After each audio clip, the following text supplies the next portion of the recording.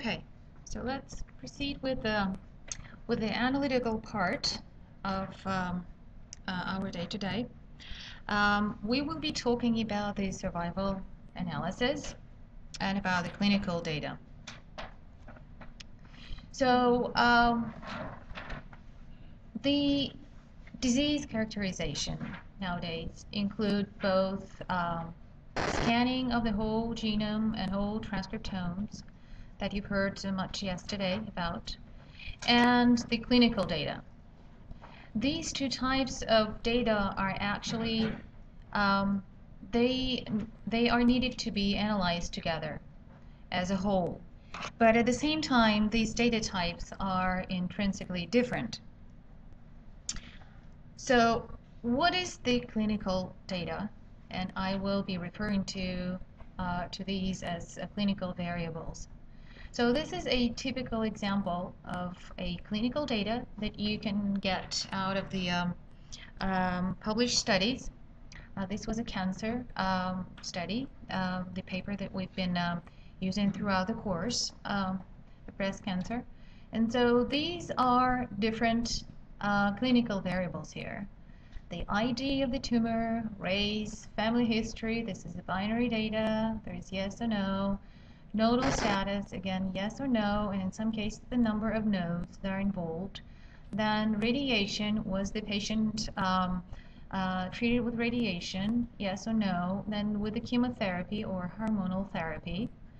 Then if there are some histological characterizations of tumor sample, including some marker protein using immunohistochemistry, then staging of a tumor, size of a tumor, it can be age at the diagnosis, and it can be a level of a certain markers. In this case, it's a hormone levels of progesterone and the estrogen receptor level.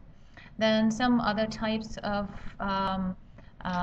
typing, the staging and grading of tumor samples.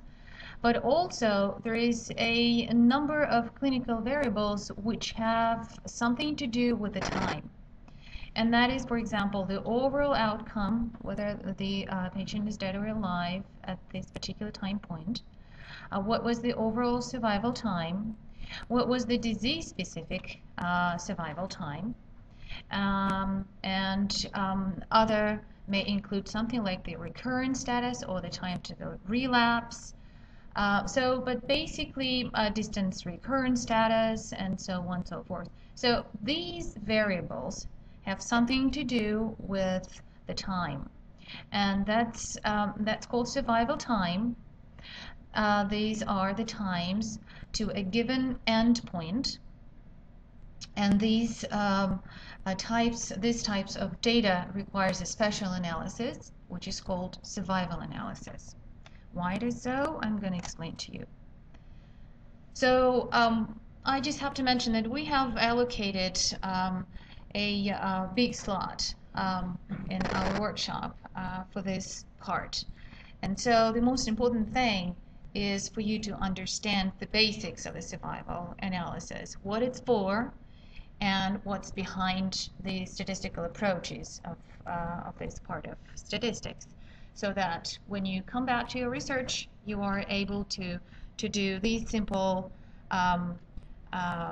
analysis yourself. But in order to do them, you really have to understand what's behind them. So you are just welcome to jump in and ask me any questions if you don't understand, because it's really of the paramount importance that you understand every step. So the survival analysis, the main goals of a survival analysis are these ones. So for example, can we estimate the probability of an individual surviving for a given time period, say for 1 year? So say, for example, you have a cohort of patients that are of a certain age and they've been treated with a certain drug, and you have recorded the survival times and outcome, clinical outcome. And then you analyze the data that you have, and using that data, you can predict the survival probability of a new patient coming in, right? And so the method which is used for this purpose is a Kaplan-Meier survival curve or a life table. No, not necessarily. No, it's just with any disease. Now, other goals might be, for instance, okay, we have two groups of patients, right? One patients are treated with a new drug, and then you have a group of control patients who were given some standard treatment or were not treated at all. And so you want to answer the question, is this drug really working for these particular patients with this disease under these conditions? And for that type of goal, we use log rank test, which compares different survival curves, Kaplan-Meier curves. And now there may be other goals such as, okay, so what are the risk factors that contribute to a poor prognosis of a patient? Say we have characterized samples using multiple technologies, multiple platforms. We have a great number of clinical data for these particular samples. So now, what are the risk factors? And this is a very important question when it comes to the point when a new patient comes in and that patient exhibit a certain pattern of values of those variables. So the expression level of this marker or of that marker, this particular mutation or that particular mutation, age, and it presents a certain and the tumor is of this size and of this grade. So now, what is the prognosis for this patient? How is the patient going to do in the future? And that is a very important question in order to choose the appropriate therapy for a given patient. So if the prognosis is poor, then the patient has to be exposed to an aggressive therapy. And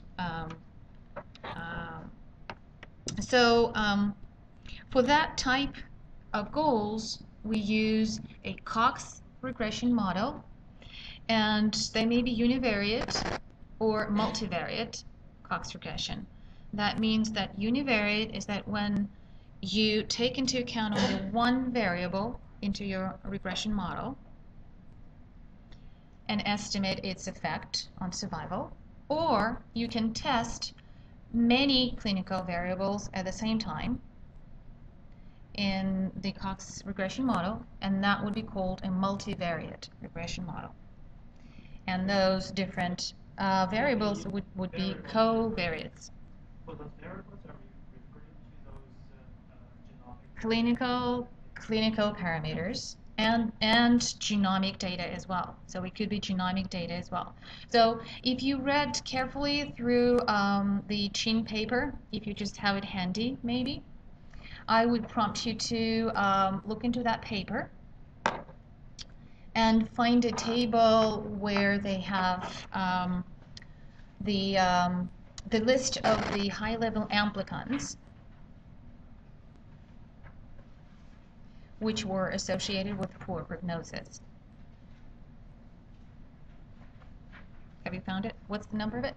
I think it was.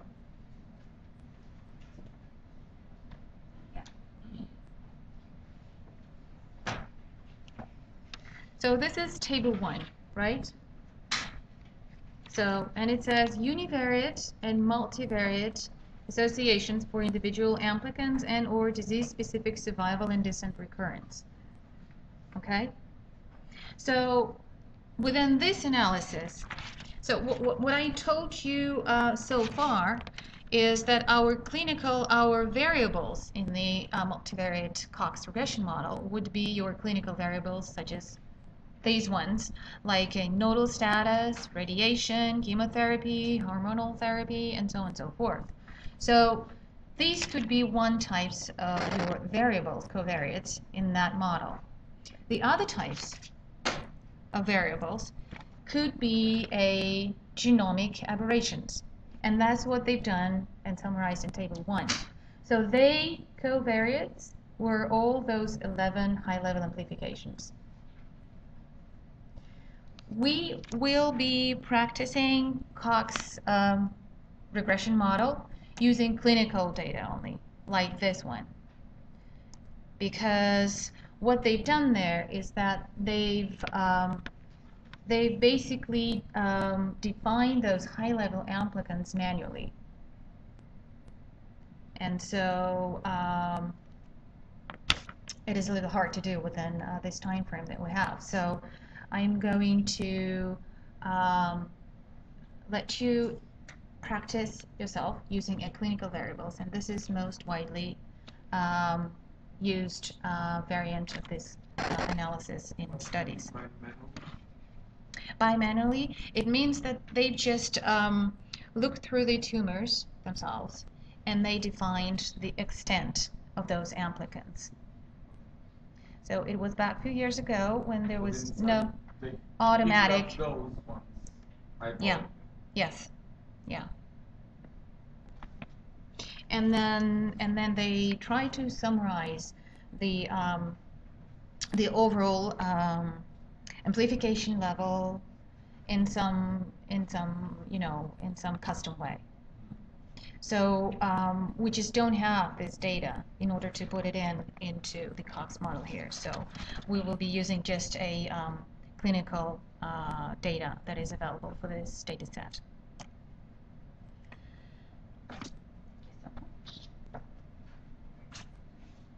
Just from a practical point of view, do you find you do most of the analysis in R? Yes, in R. Yeah, we will be doing it in R. But I would like to have our lab today in slightly different style than yesterday. So there are just few methods here, but they have to be used carefully. So you have to really understand what you're doing. And what I will be doing during the lab today is that I will walk you through the whole process. So we will be doing it together. And once you understand what you're doing, you will be prompted to perform some simple exercises on your own. So this is the survival data. So the survival data, or survival time, is the time from a fixed point to a certain end point. So what could be the end point? The end point is the outcome in our case, and that is a death or recurrence or relapse. What could be the starting point? The starting point could be surgery, the time of surgery, the time of diagnosis, or, for example, the time of treatment. So the intrinsic difficulty with the survival data is that our observations are incomplete, meaning that almost never we observe the event of interest, such as death or recurrence or relapse, in all of our subjects. So by the time that you do the analysis, a portion of patients have reached the endpoint and another portion have not. So those who have not are incomplete observations because the event of interest hasn't occurred. And those observations are called censored observations. And so another difficulty with the survival times is that it doesn't follow the doesn't fall into the normal distribution, and so it requires a special analytical techniques, which we are gonna cover now. So I'm just gonna explain a little bit more what are the censored observations are.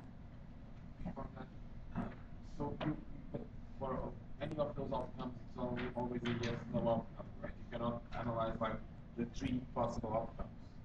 Just Like either yes or no, right? Death, recurrence, or relapse. Can you analyze it on the? So it is a particular endpoint that you choose. Yes. So you can play with the relapse time. Mm-hmm. Or the Or- recurrence or the death, but not or death. the three of them. No, you have to select your endpoint. Yeah. So Yeah. it's a yes no the outcome. Yeah, and very often people just do multiple analysis using different endpoints. Any other questions? So, what are the censored observations? Again, they arise whenever the dependent variable of interest represents the time to a terminal event or to some event of interest, and the duration of the study is limited in time. So again, the censored observations are incomplete observations, so the event of interest did not occur at the time of analysis. So this table shows you a few examples of censored observations from different areas. So in our case, the event of interest is death of the disease, and the censored observation is going to be still alive. Now, if our endpoint is the relapse time, what is the censored observation? The patient has not relapsed yet. Yes. Or if our endpoint is the distant recurrence of a tumor, what is the censored observation? Okay, that's right. So now from other areas, survival of marriage, for example. So the marriage didn't survive. They divorced. That's the event of interest. Now the censored observation is going to be, oh, still married. Huh, surprise. So now another example is a dropout time from school. Has a child dropped out? No, still in school. So the event of interest has not occurred. This is a censored observation. So it is necessary to understand different types of censoring. The most important ones for our understanding is the type 1 and type 2 censoring and right and left censoring. So type 1 and 2 censoring refer to a either time that is fixed. So for example, there is a follow-up of patients, and we decide to terminate the follow-up in the year 2006, right? And by that time, or 2009, whatever, and by that time, the time of an analysis is fixed. And so you just explore what is the proportion of your patients who have reached the endpoint and who have not. So with the type 1 censoring, the time of the analysis is the fixed thing, and your variable is the proportion of your patients. Now with the type 2 censoring, which is used much less frequently in our studies, is when the study is conducted up until the point when you have, for example, 50% of your subjects reaching the endpoint. Any questions? How do you fit in those two types, the entering into the study? So with the tests, you just specify what type of censoring you have. So but you will be recruiting patients until the end of the study, or you start the study once you have reached a certain number of patients into the study and then stop recruiting them and then start? Yes, exactly. That's what usually happens in the trial. So for example, the trial is planned for about 5 years, right? And then during, say, first 1 or 2 years, you recruiting patients, and after that, you follow them up till the end of the study. So what is the right and left censoring? So this type of censoring refers to the time continuum. And so with the right censoring, there is a known starting point, and there is no a certain endpoint. And this means our example that I mentioned to you. So these patients have reached the endpoint, and these ones have not reached the endpoint. So it means that by the time we conduct the analysis, those patients are still alive, and you don't know what's going to be the survival time, right? So that's why it is called the right censoring. Now, I want to mention this type of censoring before going to the left censoring, because this one is a part of this. This is called the interval censoring, and this means that the event of interest occurred within the interval of time, right? So what would be the example of that? So say the death occurred within some period of time. You don't really know where exactly. Or the relapse occurred within some period of time. So when the patient comes in with a relapse disease, you don't really know where exactly the relapse took place, right? And you measure time at the time of recruitment of the patient to the study. With this interval? With an interval. So if you The actually, so starting look point here, of for the example. So for example, here, with the left censoring, say, you know the end point, but you don't know the start point. And that is, for example, the start of the disease. So when the patient comes into the clinic, it already manifests some disease, right? But when that disease started, you don't know. And so that is an example of your left censoring. Sorry, I still don't know but you, for all the patients, you start counting the time of recruitment, not the time of onset of disease, because you don't know. Yeah, this is what I'm going to talk right now about. Yeah. So, for example, now we're moving to the analysis of the survival time and survival probabilities, which is the basis of the Kaplan-Meier survival analysis. So, for instance, this is a trial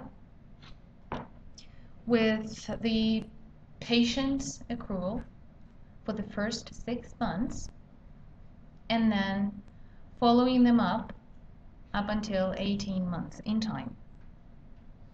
So as you can see, all the follow-up time for different patients are completely different, right?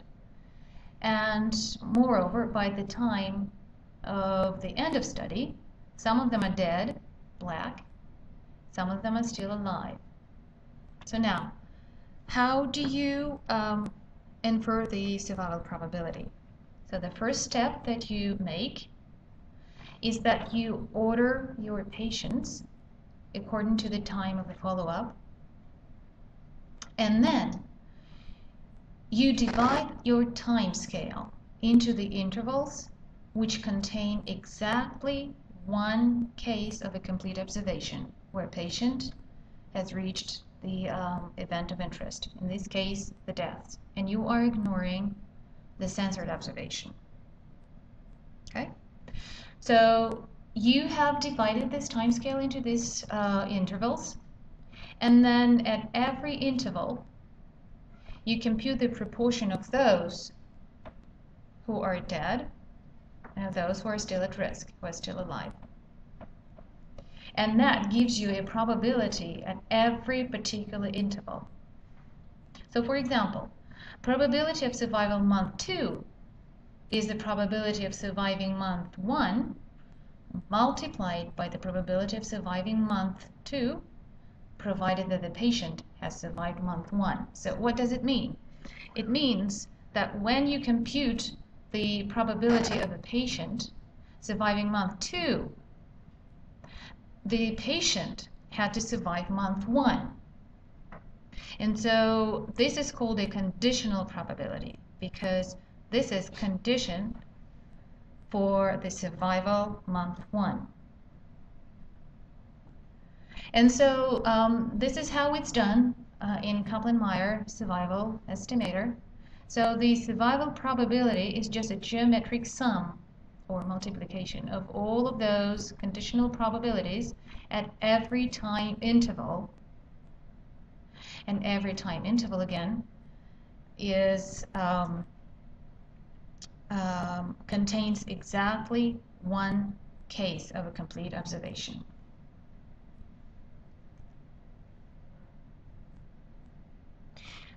So the survival probability actually can be represented with a table, and in that case it's going to be a life table analysis, and graphically it can be represented by a Kaplan-Meier curve. So this is again your probability of survival, which comes from this formula. It is just more mathematical syntax. Geometric sum of these proportions. R are still at risk patients, and F are those who are failures, or patients who have reached the end point. And so this is your survival probability function. And this is a step function because you have your probabilities only when you have a certain when you have your event of interest. So once the patient dies, you have a drop. The next patient dies, you have a drop again. Okay, so what it tells you, for example, you have two survival curves here for one group of patients, for another group of patients. So this is your time scale, and this is your probability of survival. So it tells you that over time, the survival of your patients from both groups is actually declining, the survival probability. And it's declining more rapidly within this group than within this group. So now let me ask you this question. If you have a patient coming in to the clinic, and you know that this patient is under the same conditions as the patients who have been used to construct this Kaplan-Meier curve. So what is the probability of that patient surviving 2.5 months? 50%. That's right. So that's how you interpret those curves. Now, let's say these are the patients who were not treated with a drug. Now, let's see, what if we treat this patient with a drug? Do we increase the probability of his or her survival? 2.5 months? Yes, the probability really increases. So that's how you interpret those curves. Like this.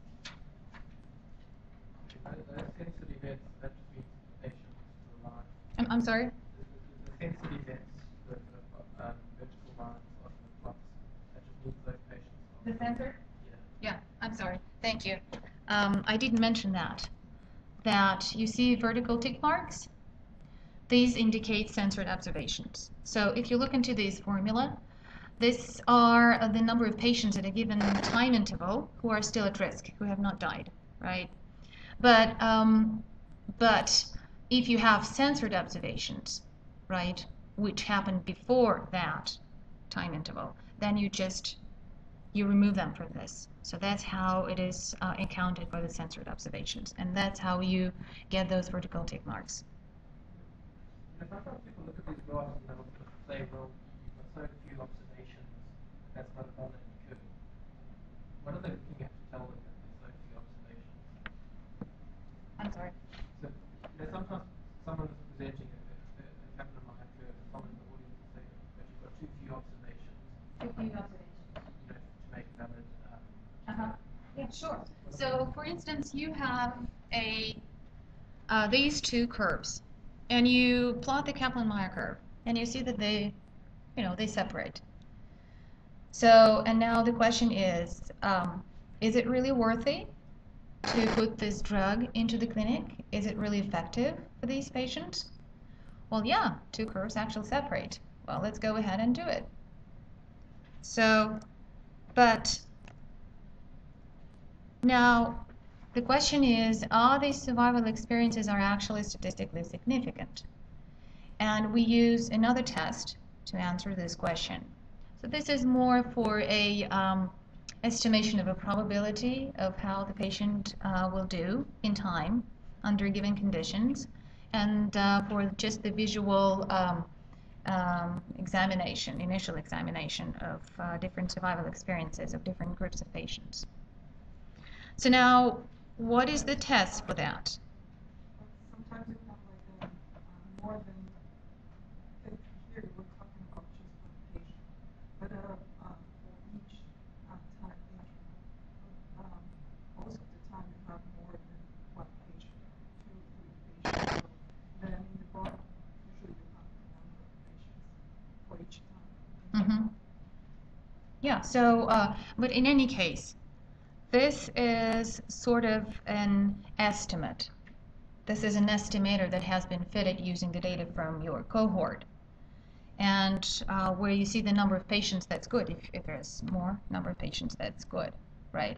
But you always want to refer to the next test, which is a log-rank test, in order to say, okay, whether it is really statistically significant. So you can guess the number of patients in each group, meaning in the red line you can add every drop and every line is one patient, right? And the same with the green. So you can see that there are a bunch of patients in the green line and a much lesser number of patients in the red line, right? Mm-hmm. That's yeah. So I can count yeah. the number of patients by yeah. the number of vertical drops and the yeah. number of vertical peaks, right? Yeah. Peaks. Yeah, you see, Okay. there is a multiple drop there. Okay. Yes, that's right. Okay, so now the log-rank test. This is a non-parametric method to test the null hypothesis that compared groups are samples from the same population with regard to survival experience. So the survival time does not follow the normal distribution, so we need a non-parametric method. And you can think of doing some simple analysis, such as comparison of a median survival times into groups, but it's not that adequate because you are looking just at the average picture, whereas you have different time intervals, right? So, and that's what the log-rank test for. It tells you whether two survival experiences are statistically significant, but at the same time doesn't tell you how different. And there are other tests that I briefly mentioned that serve that purpose. So now, how is this log-rank test performed? So you have two groups of patients, and then you divide your time scale again. So again, you divide your time scale into the intervals, and then you test the significance of difference for every individual interval separately, and then you sum up. Then you summarize. And that's going to be the overall statistics. Okay, so now how do you define your intervals? You start counting only after the crossing of the lines. That's the way it works. So I'm going to tell you. So the intervals that you're going to have contain, so they happen only when you have your event of interest. So you ignore your censored observations, but you take all of the complete observations from both groups. You merge them. So for instance, here, this is time interval, and this is the next interval. But there are many more intervals from that group in between, so you include them. So you merge them, right? So that's how you get your intervals for the log-rank test. And then for every interval, what you do is you just compare your proportions of patients at every interval. which is similar to the chi-square statistics, 2x2 tables, and then you just summarize it across all the time intervals. So this is the basic formula for the chi-square test, where you have basically your observed variable, your observed measurement and expected value. And the chi-square test gives you this estimate.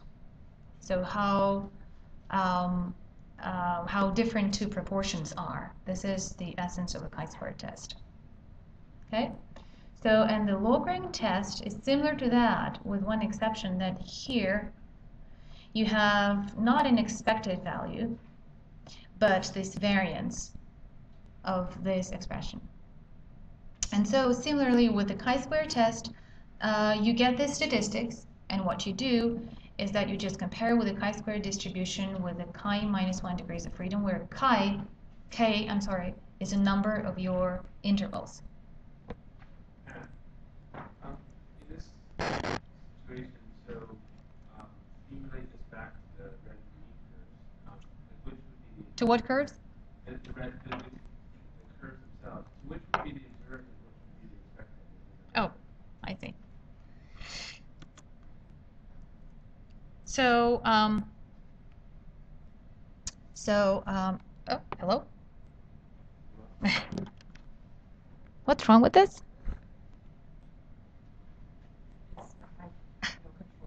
Okay.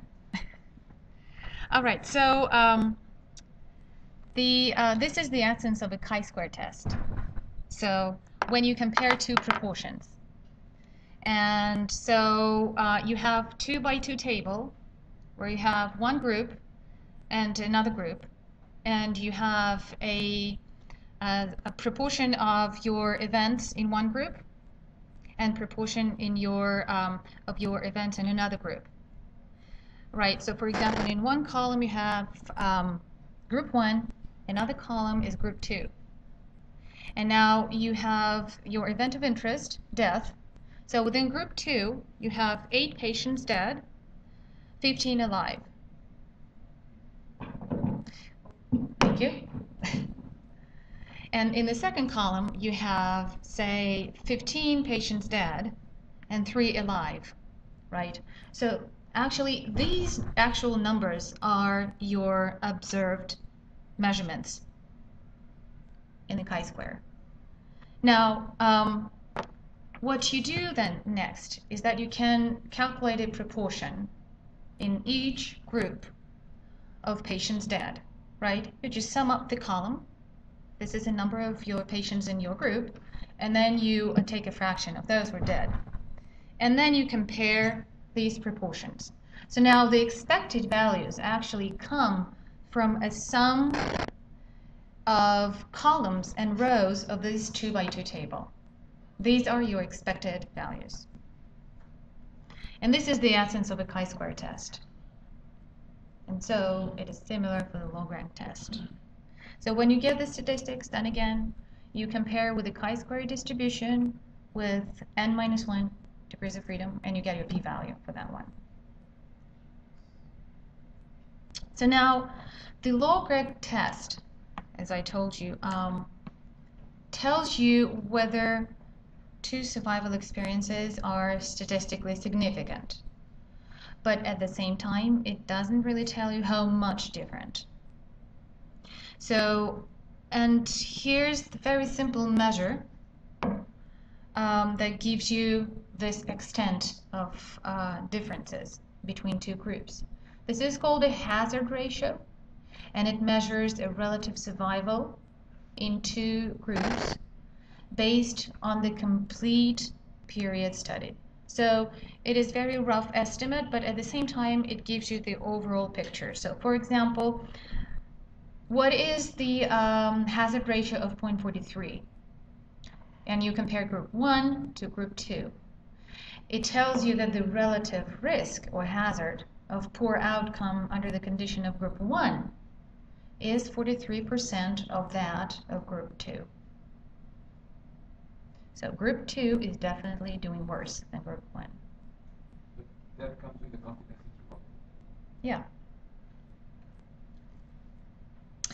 So now, we're moving to the Cox proportional hazard model, which is a slightly complicated topic, and I will try to explain as much as I can so that you understand what it is and how to interpret the results of this test. So it is used to investigate the effect of several variables on survival experience. And it is a multivariate proportional hazards regression model with a number of different variables taken into account, which are called covariates. So this is a formula for the hazard function as a function of time, which is some baseline hazard multiplied by the exponential of this term. So what is this term? This is a sum of all your independent variables of interest, such as size of a tumor, stage of a tumor, nodal status, chemotherapy, okay, protein level, for that matter, right? And B's are the regression coefficients for those variables, which are to be estimated by the model. So you have a number of your covariates, clinical variables, and you want to explore the effect onto the survival of a patient. And so those variables come together here, and you get, as a result, you get these coefficients that you will need to interpret. So, and this is a hazard function, right? The hazard model, the hazard regression model, has one assumption, that the effect of your variables is constant over time and additive in particular scale. That's the assumption. So it is additive and it's constant over time. So now, similarly to a Kaplan-Meier, hazard function actually gives you risk of dying after a given time, assuming survival thus far, right? So far I've been talking about the survival probability. So the survival probability would be this, would be exponential of the minus of the hazard. So, and you can actually construct the same survival curves using the survival probability that comes out from this regression model. And we will be practicing that too in our lab.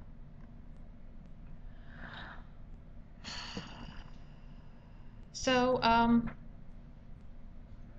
again, yeah, it's just a couple more points that I wanted to emphasize, is that it is a cumulative function. So what it means is that over time, the risk of dying is increasing with this particular set of variables or that particular set of variables, right? And so again, as with the Kaplan-Meier curve, what's the immediate outcome of this thing is that for an individual that comes in with a particular set of values of your variables, you should be able to estimate its patient survival using this Cox model. How do you count the patients that drop off the study because of other reasons, like dying for an accident or being lost for follow-up? Well, these should be censored observations. So one of the examples of censored observation is that the patient actually falls out of study for some reason. For example, he moves or he dies of some accident. That is a censored observation. Yeah. So now it is very important now to understand how do we interpret the results of a Cox regression model. So this is a very simple example that I took from this book that I personally really love. This is Medical Statistics for Clinical Research by Doug Altman. So this was from the PBC trial of comparison the patient's outcome using this drug versus placebo. This was the number of patients. And so these were the clinical variables that were read out from the patients. And this is the result of a Cox regression model, a multivariate regression model, using all of these variables. So as I said, the outcome of the regression model are the coefficients and the p-values of whether, yeah, I'll mention it later, right now. Right, so here what you see is that they would usually give you a regression coefficient itself, then the standard error of a coefficient, and then the exponential of the coefficient. How do we interpret it? So two important points. When you look at the coefficient, you look for a sign, whether it is positive or negative sign. So the positive sign means that the higher value of this variable, the more risk you have of dying. The negative sign means the higher values you have for this variable, the less risk you have. Now, can you estimate how much less, how much more from this table? Yes. So if you look, now you can look at the magnitude of this, and then more specifically at the magnitude of this exponential of this coefficient. So if you take 2 time points and put it into the formula that I gave you before for the hazard, cumulative hazard, and if you take the ratio of 2 time points, then your baseline hazard is going to go, right? And you will end up with this expression, right? So now, the magnitude now of the exponential of this coefficient right there refers to the increase in your hazard if you increase your variable by 1. And this is times of the original hazard. So for instance, here for example, you see that this one shows negative coefficient and the exponential translated to the 0.95, and this means that the increase of the level in serum albumin by 1 is going to result in a 95%, in the hazard, 95% of that one, of the first one, I mean. So this means 5% decrease in risk, okay? And other example here, for instance, with if a patient receives a therapy, this is a coefficient, this is the exponential, and so this actually already an increase by 1 because it's a binary data. The patient either has therapy and then the code is 1, or doesn't have a therapy and then the code is 0. So for this dichotomous data, it's pretty simple. So if you have a therapy for that patient, then, I mean, if you don't have a patient, if you, let's see, if you have a therapy for that, then, I mean, if you don't have a therapy, then you increase your risk by 168% compared to when you don't have therapy.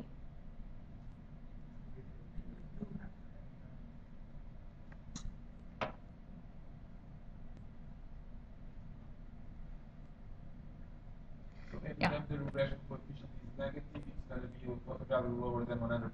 When it's positive, it's going to be above 100%. Yes. Yes. So the negative means that it is a favorable factor So it for the will poor decrease- outcome. Decrease the difference between what you have in the XP Yeah. and 100%. Yeah. So this is a hazard of a poor outcome.